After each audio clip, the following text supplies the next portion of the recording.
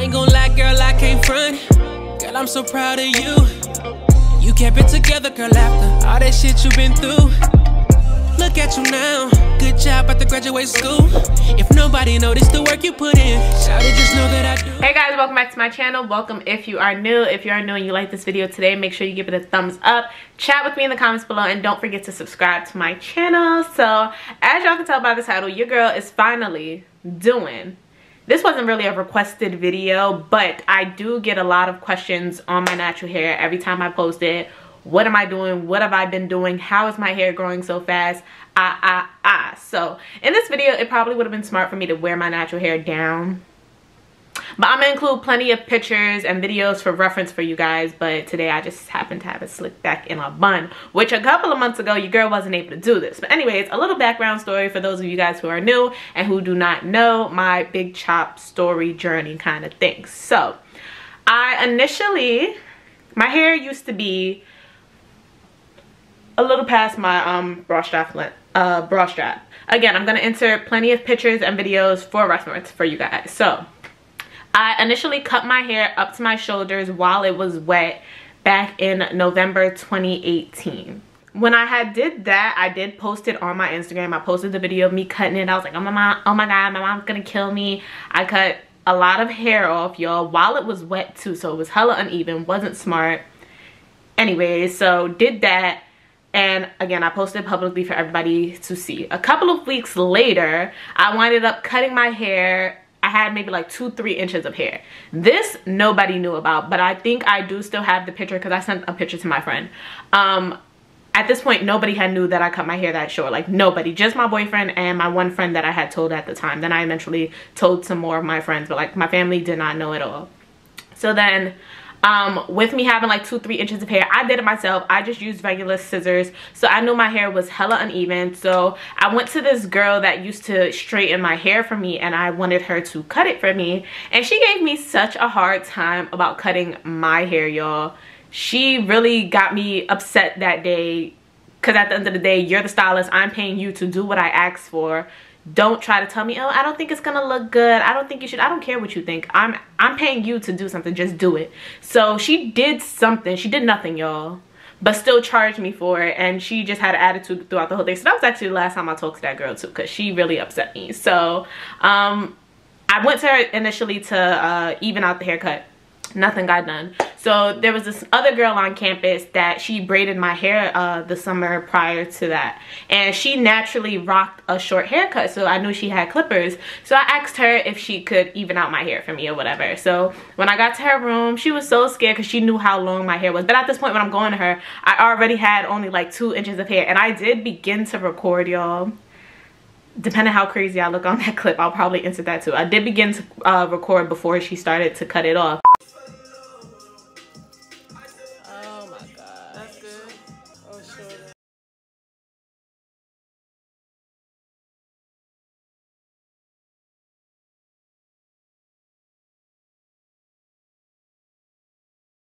Knew how long my hair was, and she was so scared to cut it.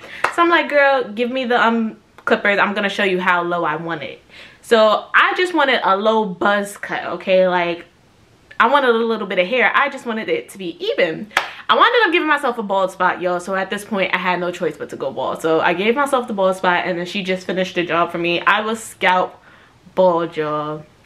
Scalp bald. And like, I didn't cry. I wasn't upset, because at the end of the day, I did it. I gave myself the bald spot. I messed up my own hair. Now if somebody else would have did that, I probably would have been pissed, but being that I did it myself, I couldn't really be mad at nobody. But I was definitely in shock. I'm like, yo, I'm really bald, like bald, okay? To an extent though, I feel like I did need to go bald, because even with that 2 to 3 inches of hair, while my hair was wet, the middle part of my hair was still, the middle part and the front of my hair was still very damaged. And I'm like, yo, I barely got any hair. How are you still damaged? So going bald was honestly probably the best decision for me. So everything happened for a reason. So the day that I actually went bald was January 11th, 2019. So it had just recently made 2 years since I was scalp bald. And I just wanted to give you guys the tips and things that I've been doing that I feel helped grow my hair back. What I do is a little different from what other people do, and again, this is what I did. I'm just sharing with you guys. You guys can definitely try it out. It may or may not work for you. Everybody's hair is different, but I did make a little list on my phone because y'all know I can start talking and get all over the place, and this video really shouldn't be that long, so I want to stay on track. So first thing on my list that I did was protective styling. As I've mentioned, the first time I cut my hair, when I still had that 2 to 3 inches before I went bald, nobody knew but my boyfriend and my friends. When I went bald, still nobody knew but my boyfriend and my friends. I didn't tell you guys on YouTube. I didn't tell my family. I definitely didn't tell my family. So nobody really knew. I was wearing wigs, y'all, legit, for a year plus straight. I didn't come on and let you guys know that I went bald till a year and some months after I went bald. Like, let me see, when was that video that I had posted letting y'all know that I big chopped? I kept it a secret for so long, and like looking back at it, I really wish I didn't. Like, I really wish I would have vlogged the process of me getting my hair shaved off. Like, it is crazy, y'all. It is crazy. Okay, so it wasn't a year that had went by before I told y'all. I shaved my hair January 11th, 2019. I told you guys in August, so it wasn't that long. I say all that to say, even after I told you guys, I was consistently wearing wigs, only wigs, for a year straight because I couldn't do nothing else with my hair. It was at that stage that it was too short for me to like how a wash and go looked on me. It was too short to go in a ponytail. It was too short to go in a bun. I didn't really know what else to do with it, so I kept my hair braided and wearing wigs. So that's something that worked for me, protective styling, because ultimately my hands weren't in my hair. I wasn't really manipulating it. Is that another thing on my list? No. So yeah, protective styling, I would highly recommend. Keep your hands out of your hair, okay? Don't do too much to it. And my hair would stay braided for my wigs for a long periods of time. I probably got my hair braided like once a month, once every month and a half. Like, I kept my braids for a very long time, which leads me to the next point. I only wash my hair once a month. Don't judge me, judge your mama. I don't care how that may sound, but I, you know, grew up thinking that hair grows faster when it's dirty, and I guess it's working for me because I literally wash my hair once a month. I wash my hair every time I get it braided. I also feel like this kind of has something to do with the fact that I don't wear my natural hair out that much. I feel like if I was one of those naturals that, you know, did wash and goes frequently, braid outs frequently, which will soon be me when my hair get a little bit longer, but if I was one of those naturals, I probably would wash my hair a lot more. But being that I was getting braid downs and I was paying somebody else to do my braid downs, I wasn't really doing it myself. Ooh, sorry y'all, I got hiccups. So, you know, I would keep it in as long as I could till it really started looking crazy. So, limited washing. I only wash my hair once a month. So my next tip, we all know one of the biggest keys to hair growth is, you know, hydration in your hair, making sure your hair is moisturized. So y'all probably like, Khalayha, if you're only washing your hair once a month, how is your hair getting moisturized, whatever. So of course, make sure you are frequently moisturizing your hair while it is in your protective style, whatever that may be. So what I would do is I would either, one, shower without a shower cap or a bonnet or anything on, and while I'm in the shower, you know, the heat, the humidity, the steam, and sometimes water would just get on my head, so that's moisturizing it. And then when I would get out the shower, to seal in that moisture, I would use an oil. I do sell a hair oil that I have been using since last summer, and I've definitely noticed a boost in my hair growth from August 2019. What year are we in? August 2020 to now. And I'm gonna insert pictures or a clip, whatever I can find, of August 2020 when I first started using my oil compared to now. Mind y'all, I was pregnant last summer, and you know, haters will say your hair only grew because you was pregnant. I personally feel like my hair did not grow at all. Well, no, it grew while I was pregnant, but visually my hair was very stagnant while I was pregnant. I'm gonna insert pictures and everything to back up what I'm saying, but from I got, ultimately, if we do the math of the dates and all of that, I would have gotten pregnant in January 2019. Y'all, I'm all like, we're at the beginning of a new year, so it's throwing off my year count. At the beginning of 2020, January 2020 is when I would have gotten pregnant. My hair from January 2020 till August 2020 is not that much of a difference compared to August 2020 to now January 2021. Like from January to August, that's a 7-month difference compared to August to now, which is like a 4 or 5 month difference.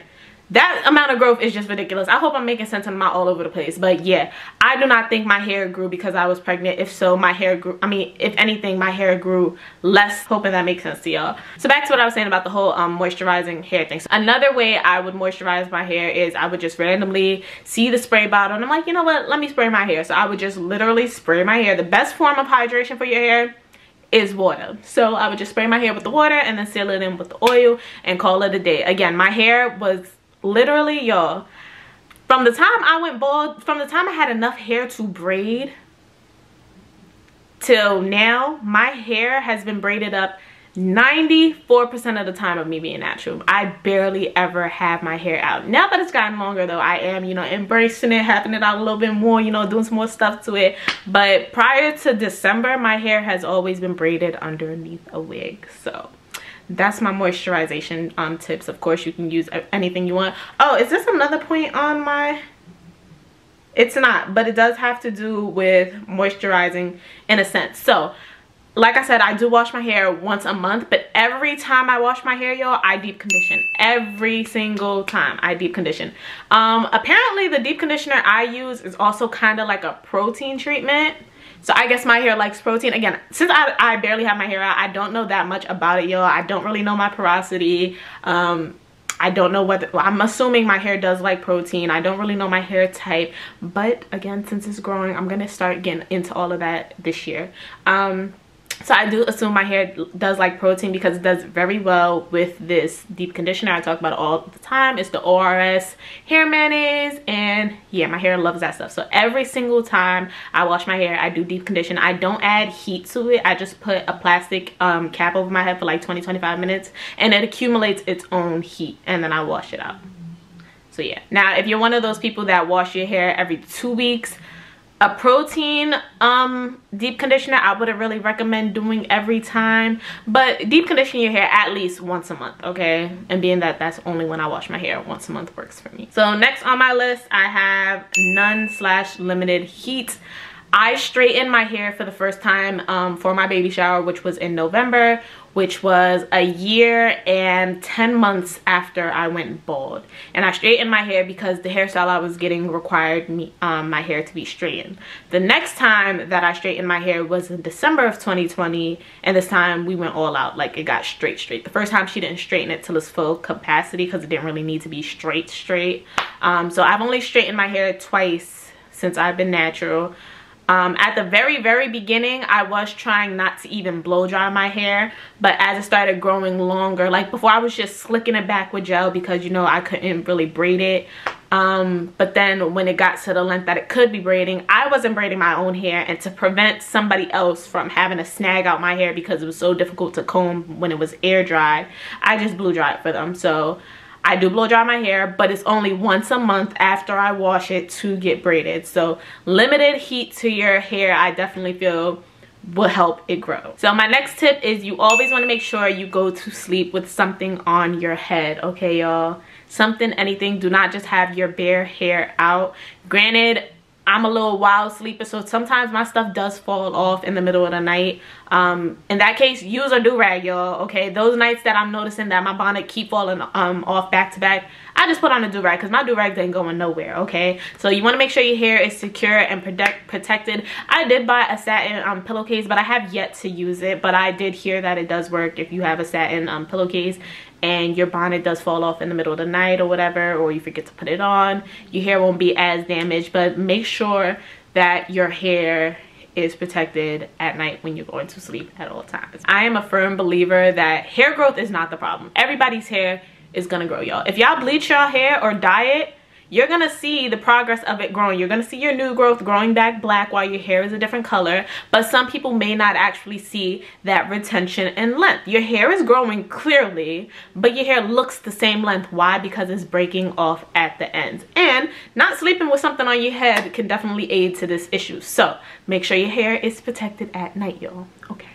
So my last thing that I have done since my hair started growing back. A lot of people may not agree with this, but I detangle my hair while it is still dry, okay? And a lot of people say don't do that because your hair is gonna break up, blah blah blah. If your hair want to break, it's gonna break regardless if it's wet, regardless if it's dry. I detangle my hair while it is dry. I always do it right before I wash my hair. Before I wash my hair, I probably just took my hair out of some braids. So if I take my hair out of braids and I just hop in the shower, wet it, it's gonna be a tangled mess, y'all. It's going to be a tangled mess. And then I'm adding all this conditioner and try to detangle it while it's wet. I'm gonna lose just as much, if not probably more hair than if I would have just detangled it while it was dry, okay? So I detangle my hair while it is dry. Regardless, you're gonna lose some hair. I wanted to add that I also mainly detangle my hair while it is dry because when I'm washing my hair, I probably just took it out of braids. Now, if you're someone who does do wash and goes and, you know, like twist outs, braid outs, I wouldn't recommend combing your hair, brushing it while it is dry because you will lose a lot. If you're leaving a wash and go or a hairstyle, go ahead and just detangle your hair in the shower. Okay, just while it's wet, it's gonna snag a little more, whereas if it's dry, you're probably only really gonna lose the naturally shed hair that you would have lost anyways. Also, while I am detangling my hair, I don't know if you guys ever noticed in any of my wash day videos or anything like that, I start from the bottom and work my way up, okay? I hold the bottom of my hair and start combing out, and then I work my way up rather than just starting from the bottom and working my way up, because I can still snag the top. Whereas that grip right here kind of prevents me from pulling the hair from my scalp or breaking anything that I'm not combing. I really hope that made sense to y'all. And that's another thing. I try to finger detangle, but let's be honest, sometimes it don't always work. So I do be using wide tooth combs while I'm in the actual shower, or even when I am detangling. When I'm detangling when my hair is dry, I definitely use my my wide tooth comb while I'm in the shower. I start off trying to finger detangle, but then it becomes too much and I'm not getting all the knots, and I feel like I'm just pulling my hair way more than I need to. And I find that using a wide tooth comb is a lot easier. I just wouldn't recommend really using a brush or anything while your hair is wet. That is when you may lose more hair because your brush is gonna snag, your hair is gonna snag in the bristles of the brush and all that other stuff. So detangle working from the bottom of your hair on, upwards. And again, it's a preference thing. I personally detangle my hair while it is dry. You can continue to or choose to detangle your hair while it is wet. Do whatever works for you. Again, this video is just what I did, what worked for me, what I feel like aided to my hair growth. It's not a definite video like, oh yeah, me doing this definitely is what helped my hair grow, blah blah blah. I'm just letting you guys know what I did and what could have possibly helped with my hair growth, my little tips and advice of what I suggest, you know, you guys can do. But at the end of the day, it's your hair, it's up to you. Let me know you guys' hair routine in the comments below, what you guys do to help your hair grow. Any tips that you guys have. You know, people do read my comments, so if anything, they can go off what you guys are saying. And I hope you guys enjoyed this video. I hope it was semi-helpful. I hope it's not too long when I go back and edit, because this really should have been a 1, 2, 3 right to the point kind of video. But once again, if you haven't already, make sure you are subscribed to my channel. Follow me on Instagram, because Instagram definitely gets the first updates, anything on my natural hair. So my Instagram is k.shantrice. Give this video a like, and I will see you guys in my next video. Bye guys. It's unexpected, but it made you better. Girl, ain't no time to cry about what you could have done better.